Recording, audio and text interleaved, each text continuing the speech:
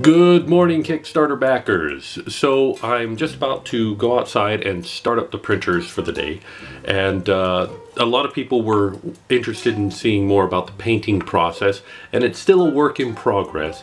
I'm going to be trying a couple of things this week, so before we get to that, I wanted to give you a quick tour of the production process first.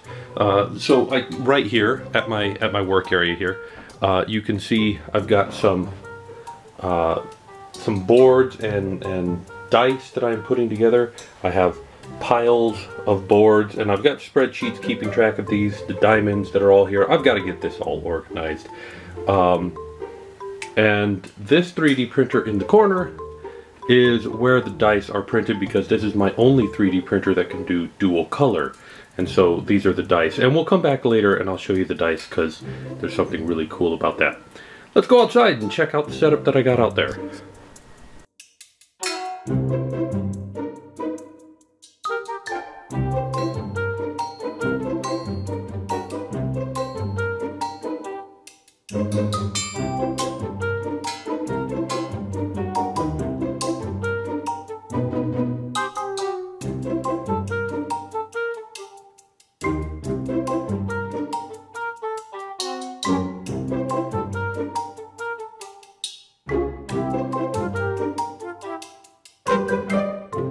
My neighbor's mowing his lawn. Of course he is. First thing in the morning. So there we go. But hey, here at 3D Printing Professor LLC, janky is the word.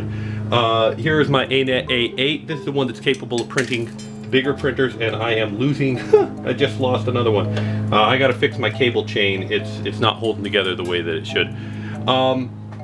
Over here we have we have a mini on each side, and this mini is set up to print the pieces that are going to go in there, and this mini is set up with transparent filament to print the diamonds. Except not today, because they're both going to get packed up and taken with me to a class, a 3D printing class that I'm teaching. But usually I get all three of these running. Now this is just in a shed in my backyard. It's not really, this is storage and stuff. It's not really an official setup. I threw this together just really quickly so that I can get the orders out as quickly as I can, and I hope to make this more official later and make it better. But for now, this is just, I'm literally running power out there, and I don't run it all night. In fact, I don't run it past 3 o'clock because the heat gets so high. There's my neighbor with his lawnmower. So, you know, it's just a quick setup that I need to do, but I hope to take some of the Kickstarter funds and insulate this and run power to it officially and make this an official setup. So there we go. There's the printers that are making your boards and pieces and tokens. Really cool stuff. So I hope that's really cool. Let's go back inside where it's less noisy.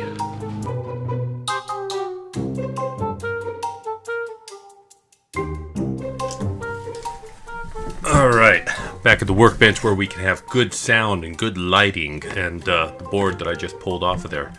So yeah, I wanted to show you guys. I'm going to be spending a little bit of the morning recording videos for YouTube.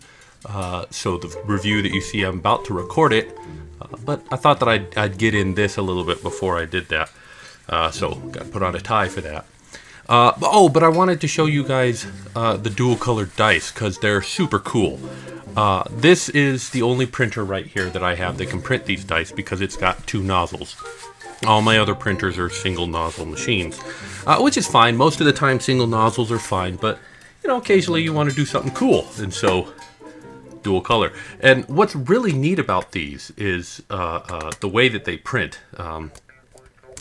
They come with this little shell on the outside of them, because the second nozzle tends to drool, and so in order to prevent that, it puts this shell around there so it can wipe off. You can see here that there's a ton of little doobers that they're all wiping off. So you get to break the shell on that to get it to dice underneath, and it's just this satisfying little moment, you know, kind of like cracking the top of a creme brulee. And there are your dice. I seem to be having trouble with the third dice here. It tends to just not work. And so what I've been doing for that is I tried cleaning them up, scraping off. It doesn't work. Right now I'm just throwing them away and you know, just using the good ones. So there are still some imperfections in the print, in all of the prints, and I hope that you guys will forgive me of those. We'll just call it a little bit of character for the prints. But otherwise, boy, these do not want to come off. Hold on for a second. I have a tool to help with that. There we go. There we go.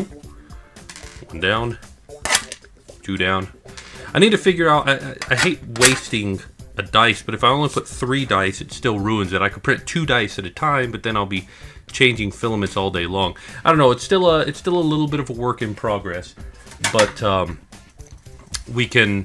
I can run that off after I'm done with my video today and after I'm about to run to my classes. So there we go. I've got a large board here to paint. I've got the smaller board here that I tried the initial paint job on, but it's just not an acceptable quality, which I was hoping. We'll talk more about that in a later video about what I was trying to do and what I'm going to end up doing, and we'll see if we can meet somewhere in the middle here. So I hope you're excited for that. But there is the production process. Here is how your boards are made. Manufactured, and then for those of you who are getting the multicolored boards painted, we'll go over that process afterwards. Or, you know, for you who are getting the single color boards and you want to paint it yourself, we'll talk a little bit about that. This week I'm going to be working on perfecting that process, so hopefully next week I'll have something to tell you guys about that. So I hope that this has been educational and helpful for you. I thank you guys very much for watching. As I always say, safety first, and I'll see you next time.